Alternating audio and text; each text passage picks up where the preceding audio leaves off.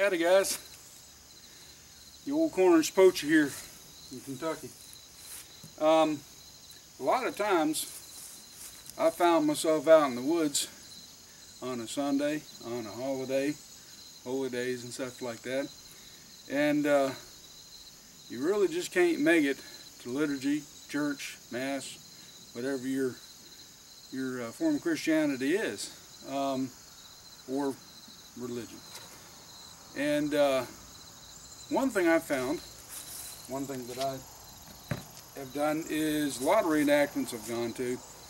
Sometimes we've had parsons or ministers or preachers or priests come out and do services for us. Well, a lot of times though, you're just out by yourself. And one of the things I put together here, since I'm Orthodox, I'm an Orthodox Christian, and we have little travel icons.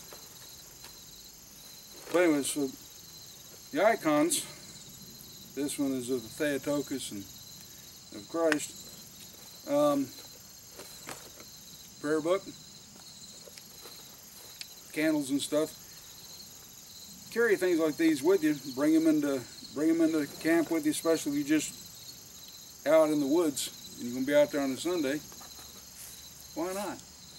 You know, what better place to have your religious time with the Lord than out in the woods?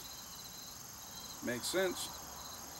Make a little extra room in your pack, in your bedroll, or in your haversack for you communing with the Lord, with the man upstairs, you know, and with His Son and with His Holy Spirit. Anyways, this is the old Cornish poacher of Kentucky.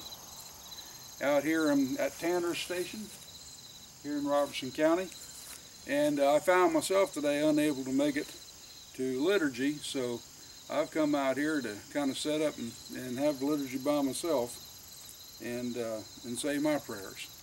But I just, a little footnote, a little something I thought that may put a little bee in your bonnet, something for you to ponder on. All right? Y'all take care, watch Top Notch.